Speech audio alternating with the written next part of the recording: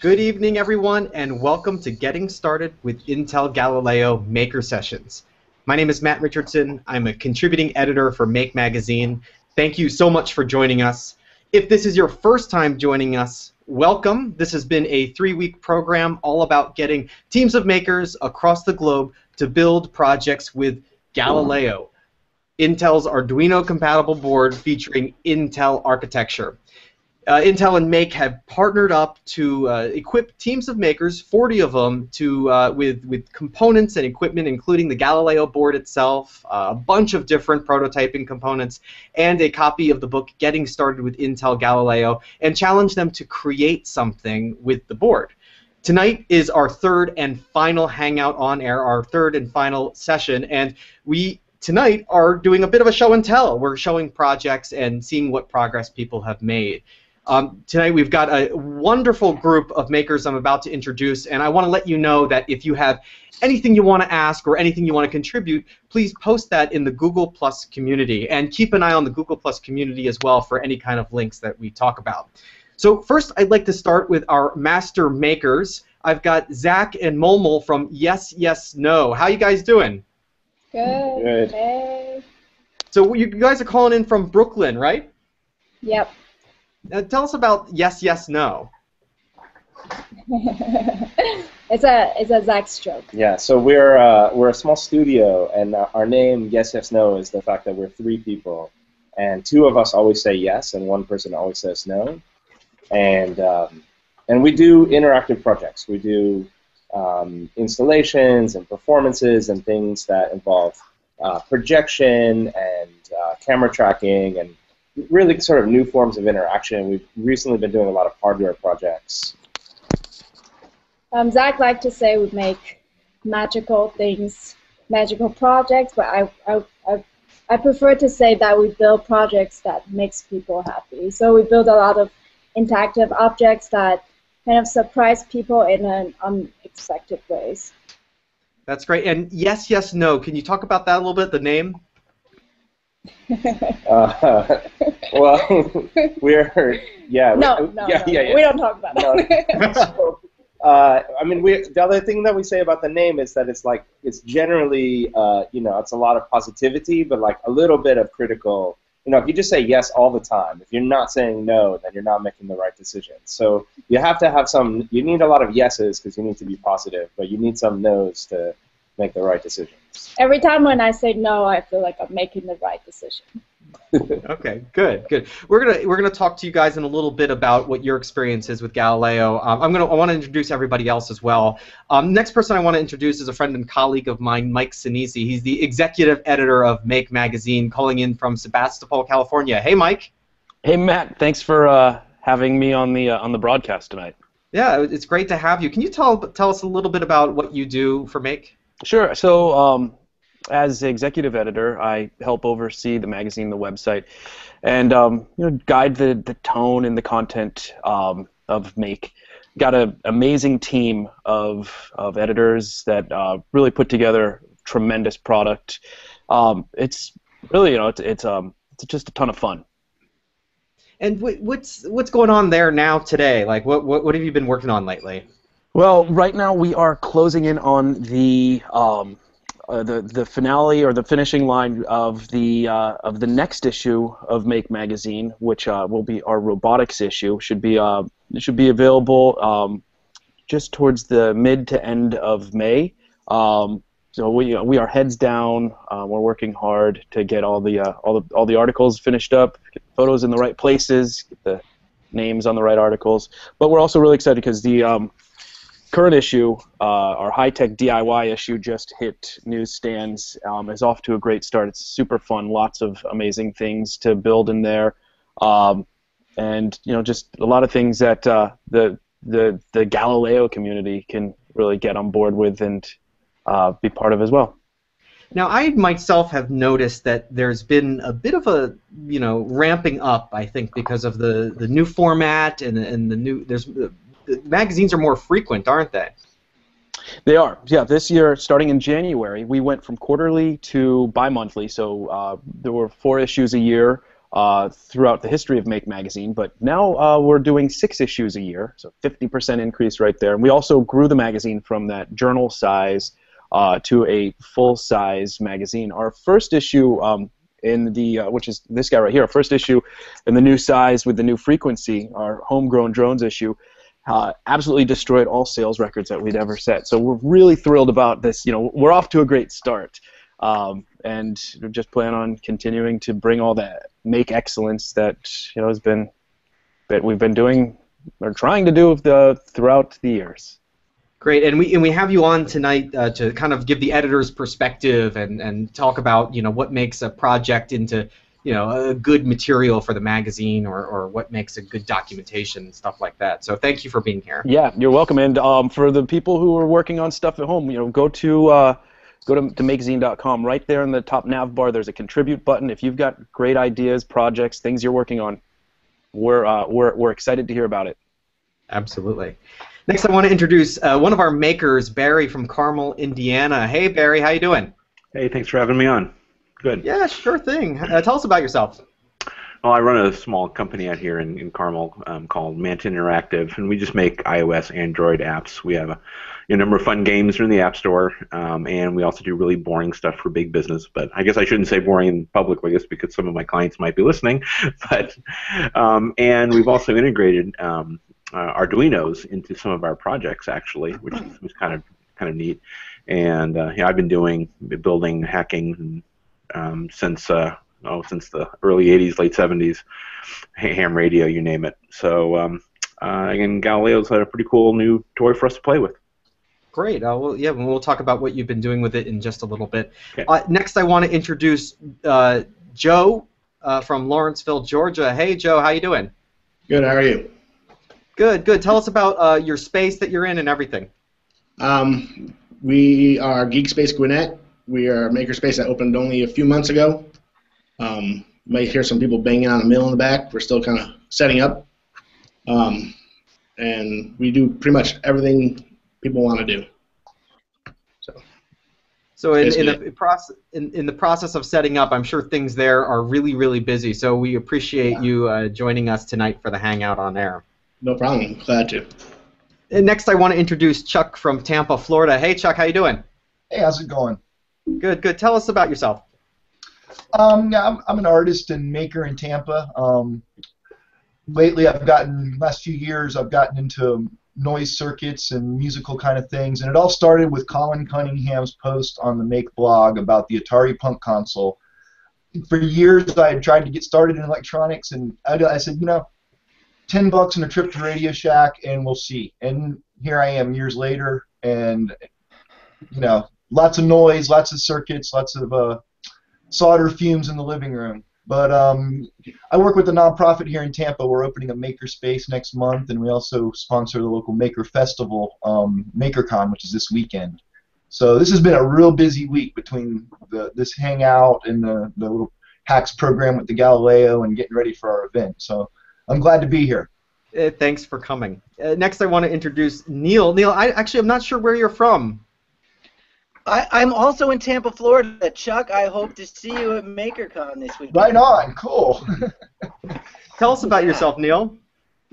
So, as far as robots and hardware hacking go, I'm just a hobbyist hacker and maker. Professionally, I developed software and hardware for human rights research. So I work a lot in Africa, Haiti, things like that. Mostly I work on large-scale population surveys, but in my free time, I like to build robots and gadgets, and mostly I hack with Arduino. I was really excited to play around with the Galileo. Great. Well, thanks for joining us. Sure. So I want to first start off with Molmol here. I met you this past weekend at Arduino Day at ITP in New York City, and this is when they had all these people coming together talking about Arduino, and you and Zach, you guys went up there and showed some of the work you did, and one of the things you talked about was a really cool Galileo project, and one of the first ones. Can you tell us about what you did?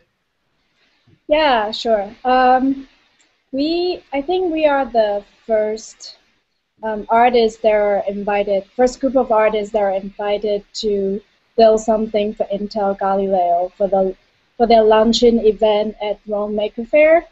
So we were very, very excited about the device. And of course we say yes, and they ask us what we want to build, and then we say we want to build a robot. And they say, yeah, great. they're like, we want to see more like an Android robot gotten beat up by Intel robot. We're like, no, we don't really want to do that. We're kind of a non-violent group.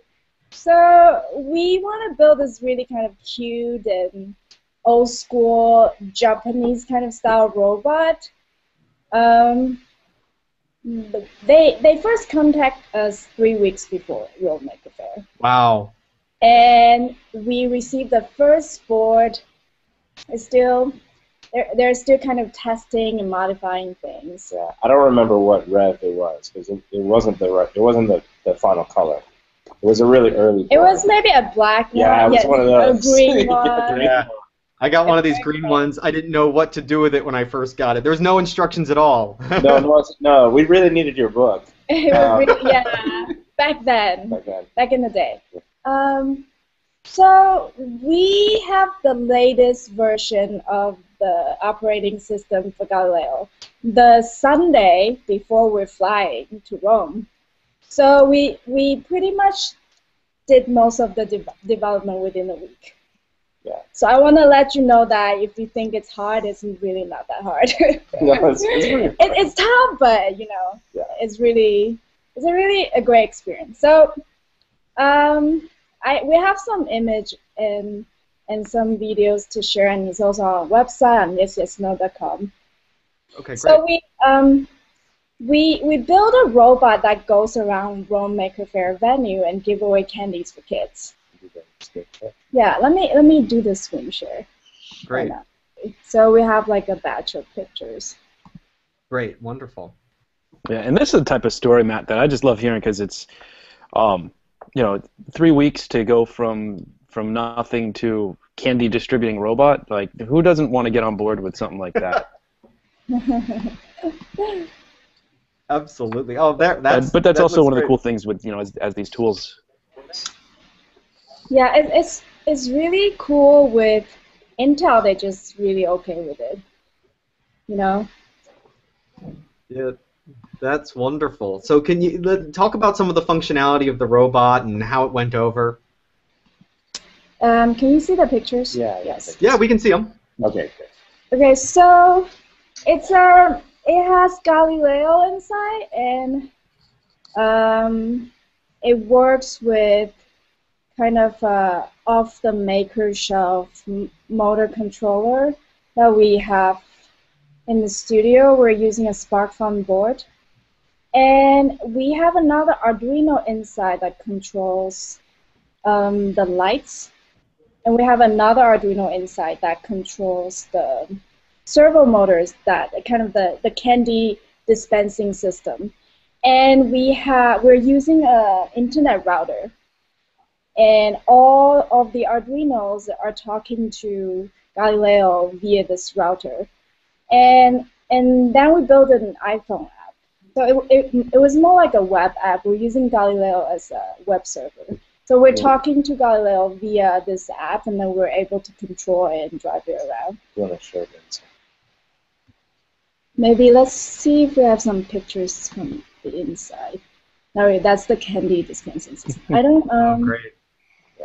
So the story is we get to the Maker Faire the day before the big launch, the beginning of the Maker Faire, and then the Yes Bot was on the stage. Yeah, actually, even to back up, you know, looking at this robot in the pictures, it doesn't look that big, but it's really quite big, and we had to get it on an airplane, and that was our first challenge was to make it and to make it work, which was really, you know, we could talk about some of the difficulties and what we did there. And then as soon as we make it work, we have to disassemble the robot to put it in a box to bring it on the airplane with us. Yeah, and you know, this thing is like, you know, we didn't really design it very properly for airplane travel. So It was pretty intense trying to get it on the plane and figure out how to get it to Italy. Then we got it to Italy.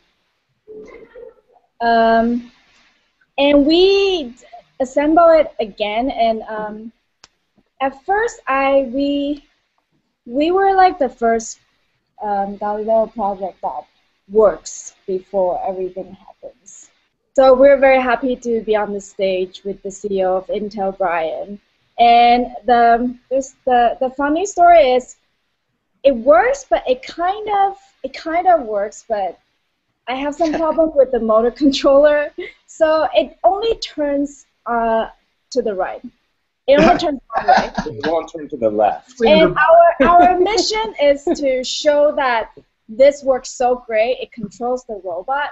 Yeah. So we have to go from the right side of the stage, kind of right back of the stage, make a very steep turn, and then we go across the stage and then kind of dance around and give candies to CEO and Massimo from Arduino, and then come back off the stage. Yeah. And it was really a very kind of, it's not large, and then, you know, I was nervous.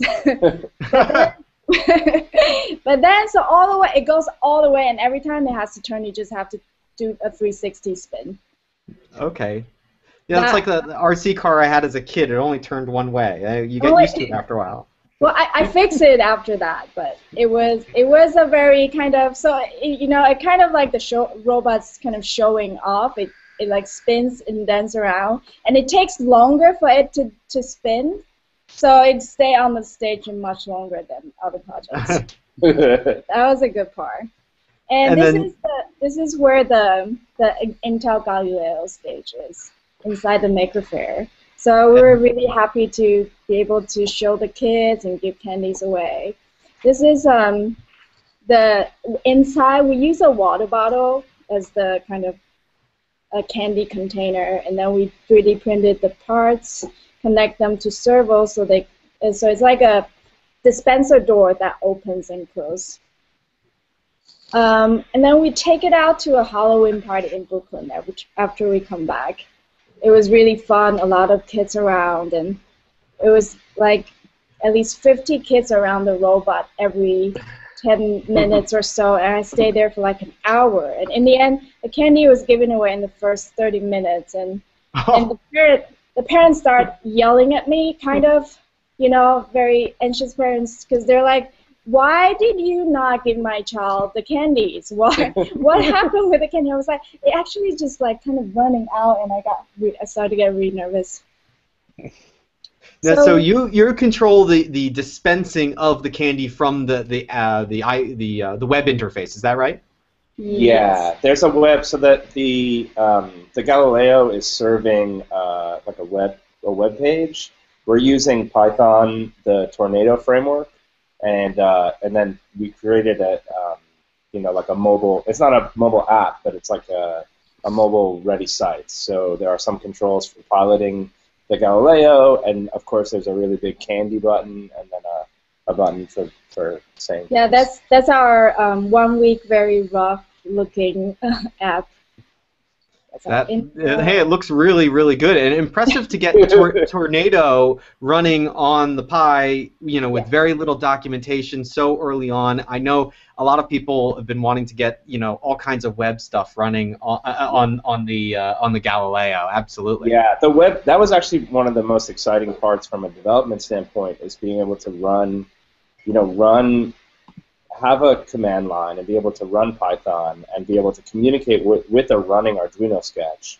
You know, that's exciting from a development, you know, process. And the Python stuff seemed to be the easiest. We didn't have, you know, one of the challenges with the Galileo when we were working with it is that there wasn't a package manager, and it wasn't, you know, we had built some of the stuff we had done already before with Node, and there was no way, we didn't have all of the, you know, basic tools to get all that stuff set up, but having Python there was really helpful, and, you know, the connection with Arduino went really quickly.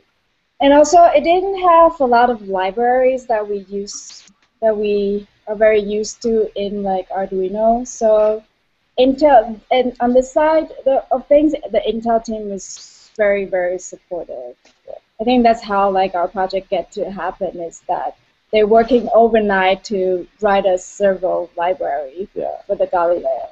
Things like that. They were in Ireland, and all I know is that every morning I would wake up and there'd be about 5 emails with five versions with like of five versions of like firmware and all these instructions and all this stuff, and it was an amazing process because they, you know, it was so brand new, and it's still brand new, so it's, you know, it's exciting to be part of something like that. It's exciting, and it was a lot of fun working with the Intel team. Yeah, so, my experience has been the same. They've been absolutely fantastic, you know, providing help, and the community has been great. In the course of writing the book, I did run into a lot of questions and everything. It's been great. It's been cool to see a board really, you know, start from really like raw and become, you know, so developed. And it still has a bit of a way to go, but it's great to watch that process. Mike, you were going to say something? Yeah, I was curious. On there was a photo of the web app, the controller that you guys designed for this, and I saw the candy button, I saw the directional controls, but there was the bottommost button. I was trying to figure out what that was. Oh, that's a speaker, so it says different messages or and this sound effects. Is that stuff that you had pre-programmed in there? What type of sound effects did you guys use? Yeah, we pre-programmed. We would have liked to do, you know, have if we had more time, maybe a text-to-speech or something a little bit more, you know, advanced. But no, we had a set of audio. Sound effect, like when it comes out, it goes like bling. Yeah. And originally, we wanted candy to just shoot out from the shoot out very far to the kids. Yeah. But we didn't do it. It's too dangerous. Pretty dramatic. Too dramatic. And Marcella, who works with us in the studio, she found a really nice old tape cassette player that has one of those like drawers that opens up, like it's like a really nice kind of like smooth motion. Yeah. So she took the front face of that apart, and that's actually the thing that opens up for the candy is made from an old cassette player. So it has like it's all like a very kind of 80s quality.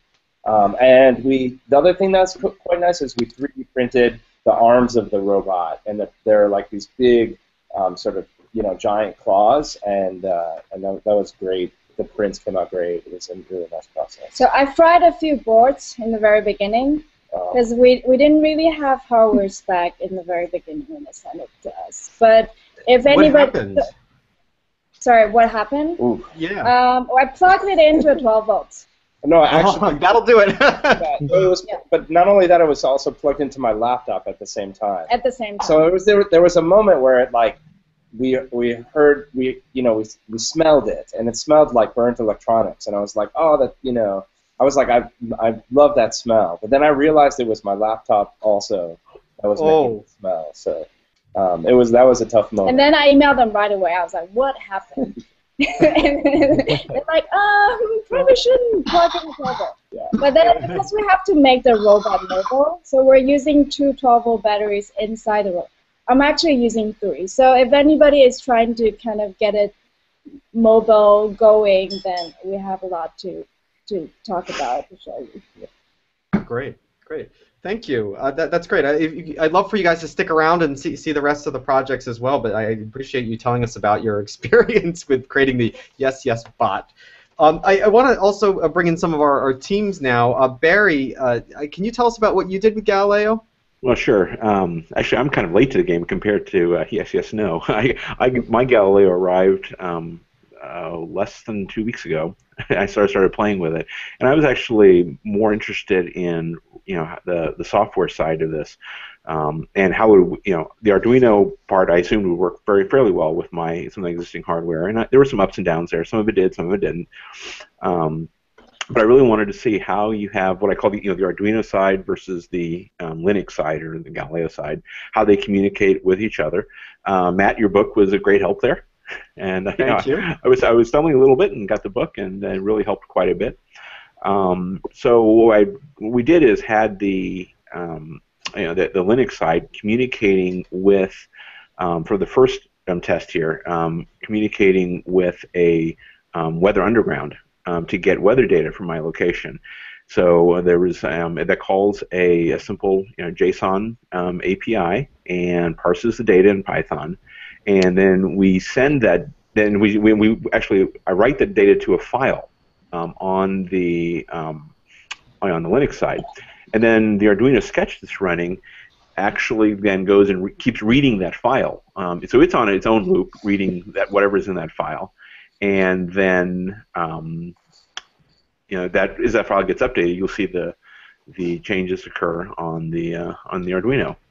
So I'm going to actually switch over here. It might take a second for my camera to stabilize. So you should be seeing the project, and it's a rather crude board. It's actually just one of my wired up things. I didn't have this one on an actual shield. But you should, I don't know if you can see that, but it's showing. Yeah, we see it great. Yeah, our current temperature, nice cool Indiana day, 51.8 degrees with a barometric pressure of 29.74 and falling, which probably means more rain is on the way.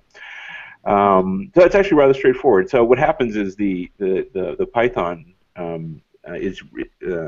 script is running in a loop, and every 10 minutes it actually makes the call back to the server. All right, and then every 10 seconds the Arduino is checking the update of that file. So not much is happening here. Right? So what I decided to do then this afternoon, in the minutes prior to this Hangout, was to see what I could do with an iPhone app. So I wrote another Python script that communicates with a nice web service called parse.com, offered by parse.com, which really you can think of it as a hosted database with really, really good APIs to communicate with it. And it was originally optimized for use with mobile devices. They have very strong software development kits with mobile devices. But they also offer up a very good REST-based API, which allows things like Galileo to communicate with it. So so now I've got, I'm going to actually turn, on Galileo now, I'm actually SSH'd into it. I'm going to switch over. It's actually switching now. So now the new program is running. So in a second here, you should probably see that it's the same Arduino sketch. It's still communicating the same way. So hopefully any second now, you will see some changes occur. And as any live demo goes, it probably won't work, but we'll see. So the Arduino sketch is really just kind of playing dumb and just doing what Python tells it to do? No, actually, all the Arduino sketch does is it reads the contents of two different files. And one of the files it presents on the first line of the display, and the second file displays on the second line of the display. I see. All right, so it's dumb in that it's doing that single purpose, but as long as you feed the data to those files on the on the Linux side, you'll see the output. So I don't know if we can see this. This might be a little rough. So I have a simple app written here. This is a little native iOS app, and what I'm doing is I'm going to send a message, hello make. We're going to send that now, and that actually put that message up on the parse server. All right. Now at the same time, in a few seconds, we should see the Arduino side. There comes the message in. All right. So now we have the message that just came in from the oh, wow. Galileo. Then communicated with that, got the same data out of the database, and is now presenting it back. So the idea here is this is stuff that Arduino is it's very hard to do with just an Arduino. You generally have to have other support. Now it's a dunk shot to do with Galileo, and yet a lot of your existing Arduino components can still work. So there's no real specific application for it yet, but from a software perspective, we now understand how that data flow might work. Yeah, absolutely, and I see Parse as an incredible resource for makers to be able to quickly stash data online and fetch it from any kind of connected device that they create. Is there a free tier for that service? Yes, there is. In fact, that's what we're using here. Again, it's like so many of these things where you go up to a certain amount of usage before you have to start paying. It really, if you're a seasoned developer, it's a real dunk shot going because they've presented a very nice API. And if you're anybody who's done any work with any kind of REST-based APIs, it's also very intuitive. So it was nice that it worked on both, and I was very pleased with how quick we were able to get that running without any change to the distribution on the Galileo to get that data across. That's fantastic. Yeah. So Barry, what's with this project? What's next? Where are you going to take it? Okay. Well, probably the next thing is work on the Arduino side to get some of our existing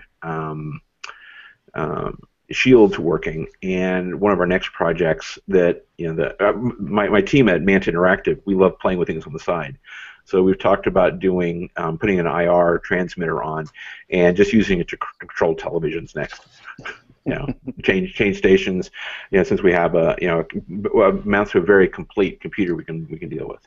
So that might be next. And again, fully understanding the capabilities, of the Linux side. Very cool. That's awesome. Yeah, that's fantastic. And can you talk about a little bit about the, I found that like when I was only using Arduino, I had trouble doing what I wanted to do, especially when it came to connecting to APIs and connecting to any kind of web service. There's a lot of work there. Can you talk about like how Python helps in that situation? Yeah, well, one, big memory footprint. So, Arduino is very limited on memory, so there's only so much you actually can do. So if you're taking up most of your Arduino space just parsing through what could end up being a very large data set coming back from your service. You have to have the overhead of writing the parser, storing the parser, bringing the data back, and having that happen using standard libraries. So on the Python side, I just use the straight up JSON libraries and the straight up HTML libraries already existing, just dropped right in. And also, of course, all the network connectivity. There's a number of ways you can get Arduinos to talk on the network. None of them are really clean and easy. And so by having that side, it's just almost like programming any other device, any other computer, right? You can just get there a lot faster. Yeah, I remember. Go ahead. Yeah, you can think of also in terms of threading. Virtually a Arduino is a single-threaded device. So you have the one loop. Everything goes through that loop. So what we're going on is virtually you can think of the Linux side doing its thing like it's doing right now. It's sitting there spinning around, checking parse for updates, and there's another run loop inside the Arduino side running. All right, so you get even though I'm not actually sure the internal architecture of the Galileo, but a lot more simultaneous behavior. Yeah, absolutely. Okay. Thanks for sharing that. I want to move over to Chuck in Tampa. Chuck, are you there? Yeah, hi, how's it going? Good. Tell us about what you did with Galileo. Well, let me start off by saying I'm a total noob for microprocessors. Usually I'm the builder, tool guy in these things, and I got a buddy that does the programming, but with everything going on, we had scheduling problems. So Saturday morning, I loaded the Blink sketch, so that's where I started. So all this is just like a few days worth of cramming. Anyway, I built a laser projector. Basically, it works like a spirograph. I wanted to control 4 fan motors with mirrors that were slightly offset and shoot a laser through them. And by controlling the speeds, you generate these really cool patterns. Probably should have started off learning the specs of the device and what was possible before I started with the prototyping the idea, because the motor shield wasn't compatible with the Galileo, at least not at my experience level. So that was the first strike. So I decided, okay, we'll use the Arduino to control the motors for the laser projector. So I got that up and running, and that was cool. And then, so well, I want to use the Galileo. So let me, maybe I'll incorporate, since I'm a noise, synth kind of guy. And so let's incorporate some kind of simple sound program. Well, the Galileo wouldn't read most of the libraries that relate to sound creation and synthesis. So I ended up incorporating that into the sketch on the Arduino. Okay. Not wanting to build something that completely didn't, ignore the Galileo. One of the things is that the motor shield uses analog, was it 4 and 5? So that leaves you with 4 analog input-output. I wanted to control 4 motors, but I also wanted to control the blink rate of my laser. So I basically loaded up the basic blink sketch with the analog read and used the Galileo to control the blink rate of my laser, and everything else is Arduino. So there you go. At least it's incorporated in some way. I had a lot of fun with this build. Let me tell you, it was a few late nights of trying things, but one of the things about the maker scene that's amazing is, I'm 42 and I started this stuff pre-internet, making and tinkering, and it's so nice to at 3 o'clock in the morning run into a problem, hit the Arduino boards, hit the project I posted a couple times where I had problems and people suggested, well, try this, try that. It is so streamlined to go from zero to project in a few days that just wasn't possible back in the 80s, and the community is amazing for that. Yeah, absolutely. Absolutely. That's the same for me. I wouldn't have been able to do what I do without the community and all the resources that are out there now. I tried as a kid. I tried as a kid to get into this stuff, and yeah, it just wasn't out there. Can you show us the laser going? Yeah, I'm gonna move the camera, so we're gonna go handheld. Okay. All right. Yeah.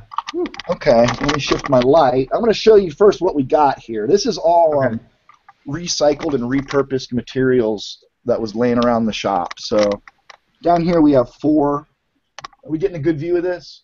Okay. Yeah, just hold the camera steady for any of the shots you want us to see, as steady as you can. There, yeah, we can see that. We got 4 fan motors, DC 12 volt, mounted. The laser is right in here, so the laser bounces from here to here to this one, and then out. As you can see up here, we got our Arduino and our Galileo laser blinker. So I'm going to go ahead and close this up, and we'll get it turned on. We can see what it does. Okay, I can see the laser beam there against the wall. Let's see, get that aimed somewhere pretty good. Okay. Now we're going to turn on our power strip, and voila. Now this is with the laser on constantly.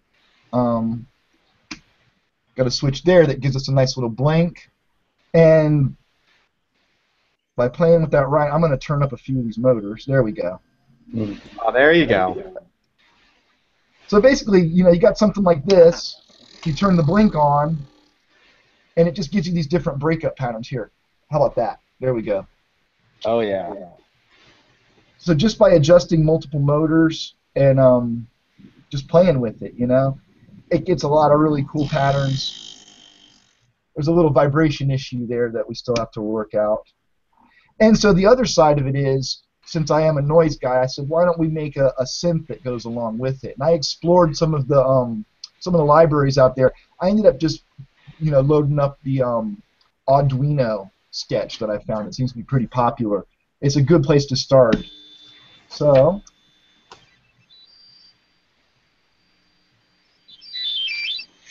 there we go. Yes.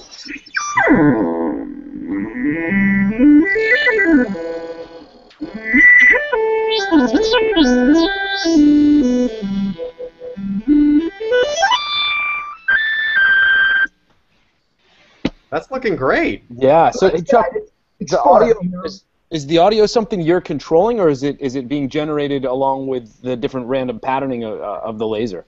The audio is controlled by 4 pots on the top. I'll lift this back up, and you can see I've got this controls this knob. This pot here is controlling the rate of the laser when it blinks. And these 4 are controlling the parameters of the synth, and this one is volume.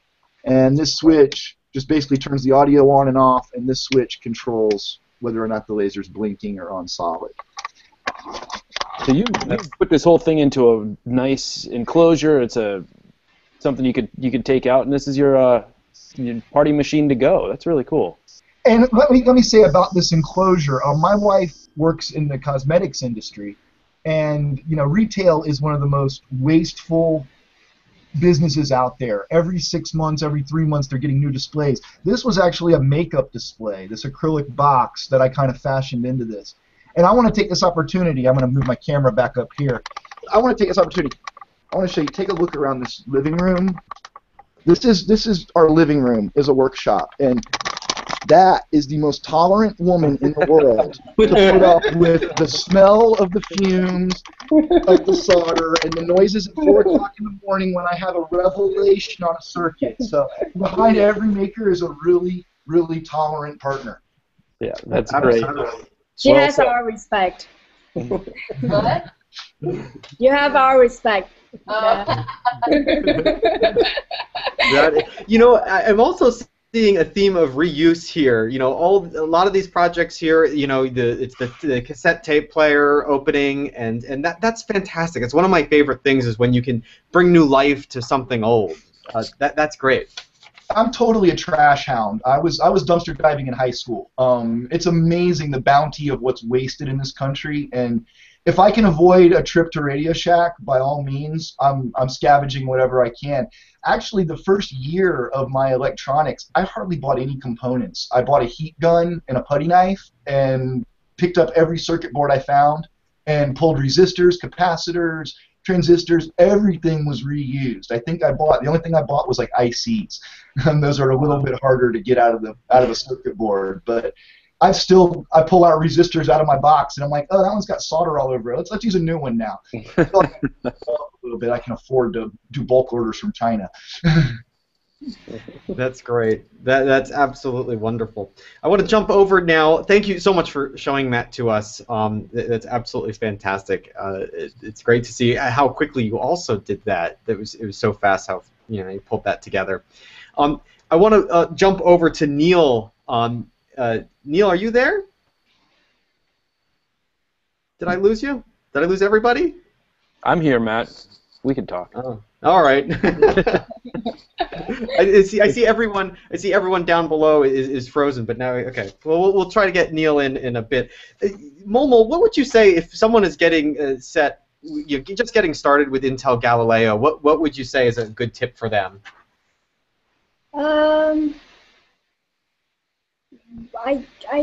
When I started with Galileo, I kind of tried every tricks that I would try with an Arduino.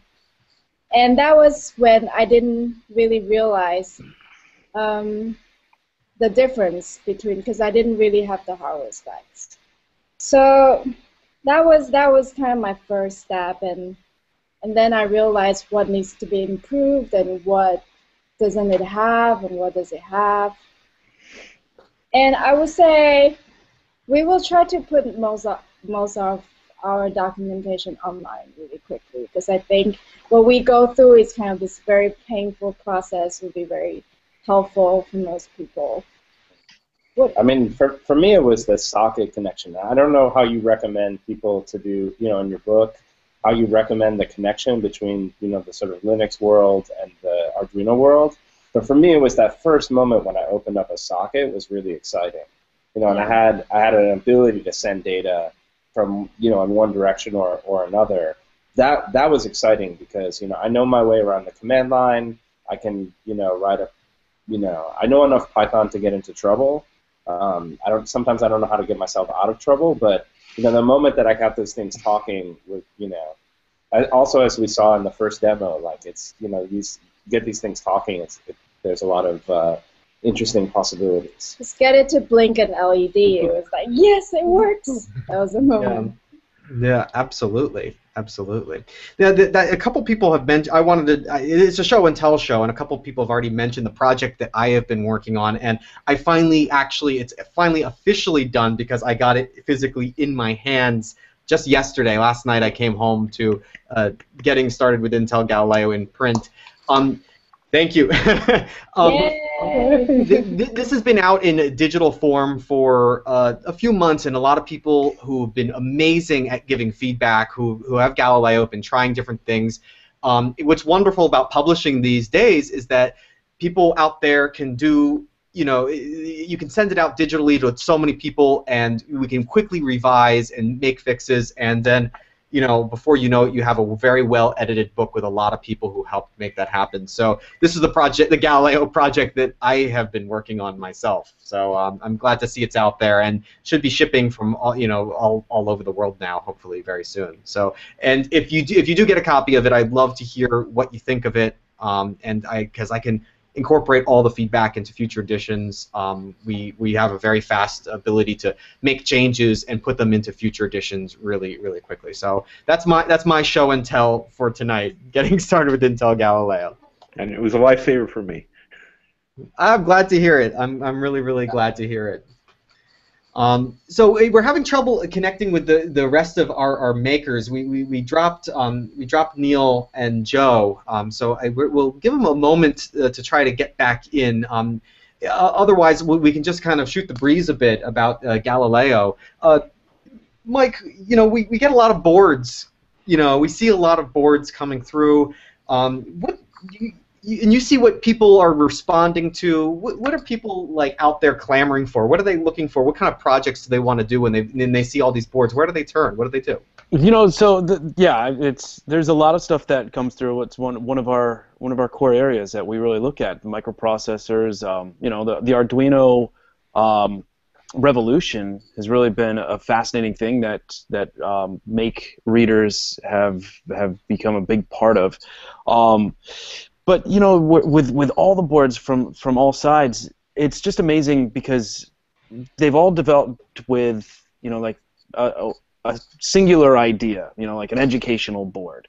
And now people are taking them, and we've seen the 3D printers have become available and viable because of things that people can do with microprocessors. Quadcopters are becoming super common, and they're all running Arduino architecture inside of them. So the things that people are doing that are surprising new things that are just exciting. Kind of like our yes no people there, like just fun stuff that excites people and surprises them.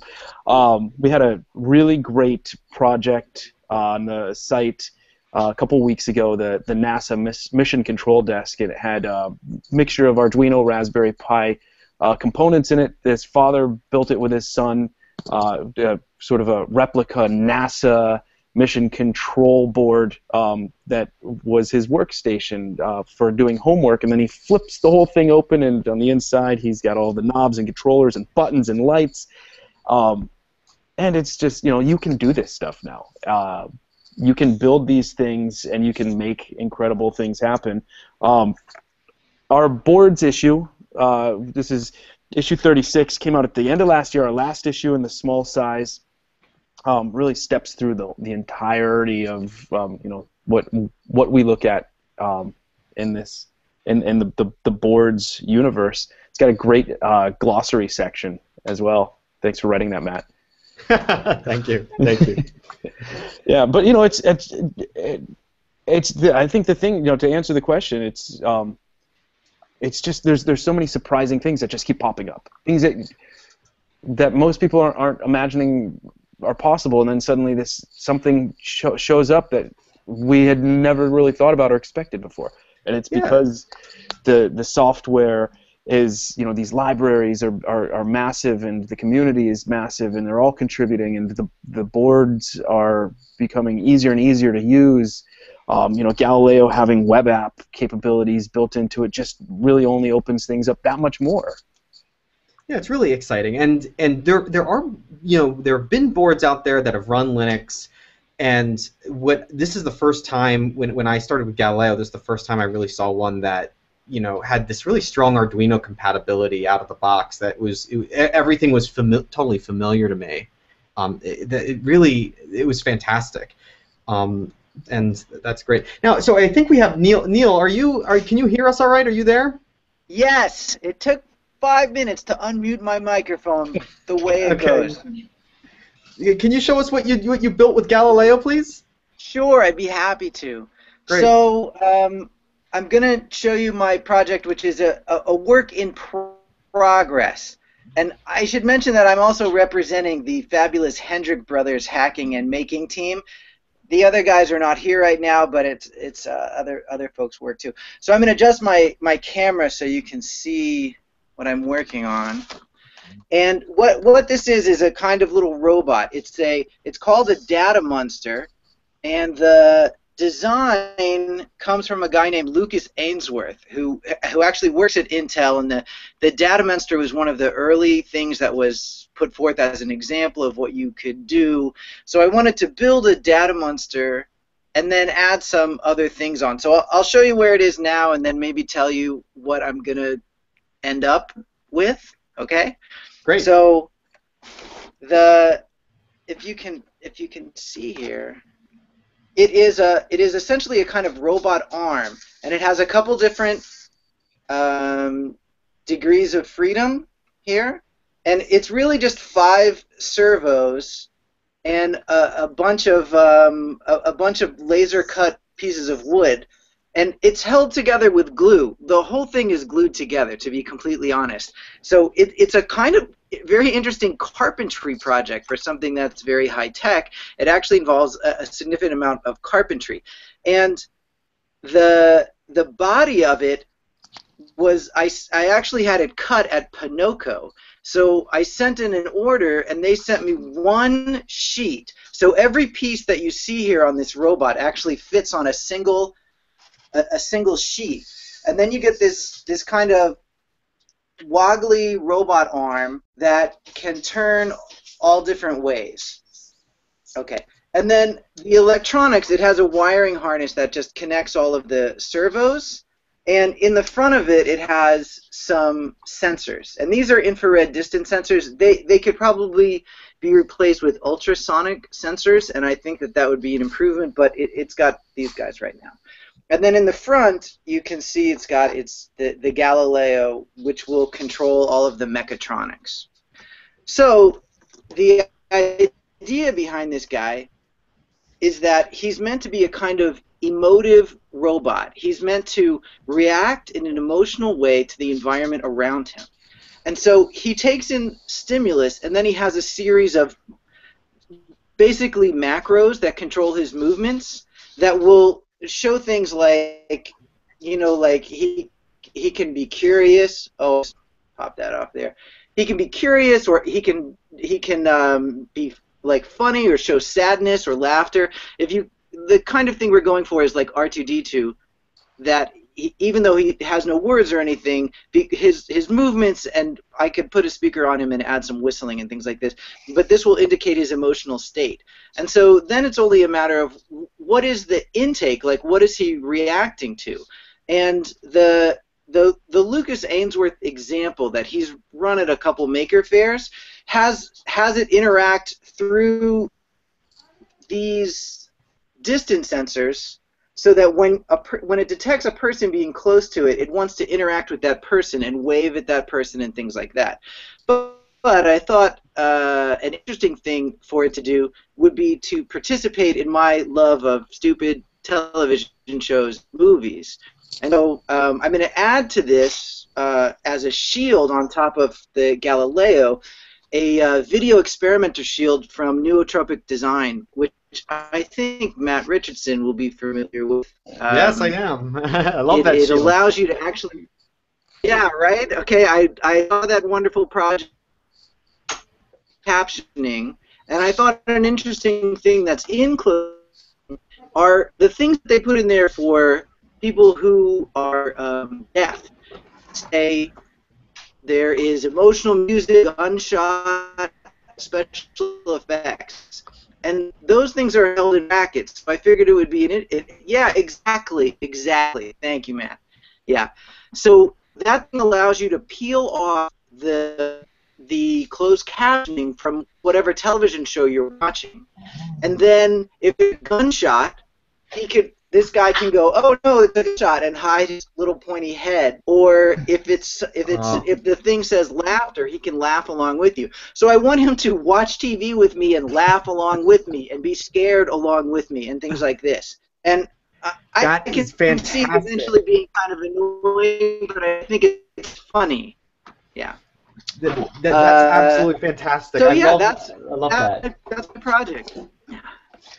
That's great. Yeah. I love the direction that you're taking that in, where you've got this. It's like an automaton puppet that is reacting to really, really like organic things. It's not just, that's tough to do, and that would be really, really cool. I can't wait to see that. Yeah, no, that is. I'll be sure to keep you posted. Great. Cool. Oh, and we just dropped off. I got to thank Neil for that. Thank you very much, Neil, for being on. I'm glad we were able to get him in, and sorry the connection was a little choppy there, but we did get a good idea of what that was all about. He was talking about the video experimenter shield there, which it lets you do all kinds of great things with video. Not only read the closed captioning information, but also you can do some simple overlays and some simple graphical stuff with Arduino. It's a fantastic thing. We're running low on time here. Actually, I can't believe we've been going now. We've been talking about Galileo for a long time. I want to open it up before we get out of here. Is anyone else want to share anything else before we go?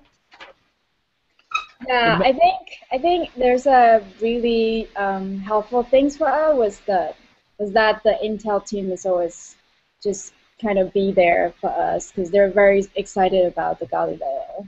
And so I would really say if you really run into hard problems that you don't really know anybody can solve, just write them an email.